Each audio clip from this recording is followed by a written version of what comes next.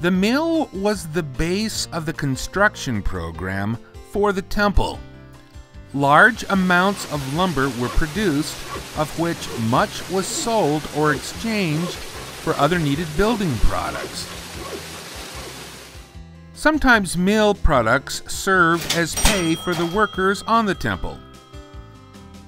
The sawmill produced well more than 2.5 million board feet of lumber, 21,000 railroad ties,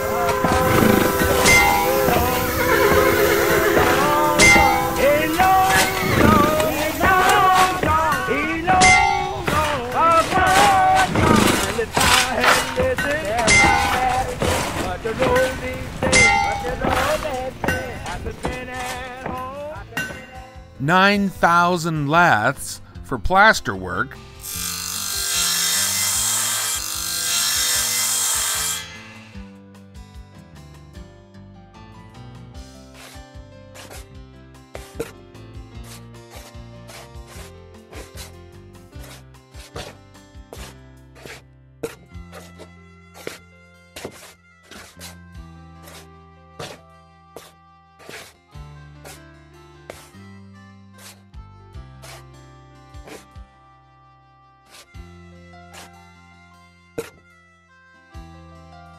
$2 million shingles, and 50,000 pickets, some of which were used on the temple and tabernacle grounds and the surrounding area for fences.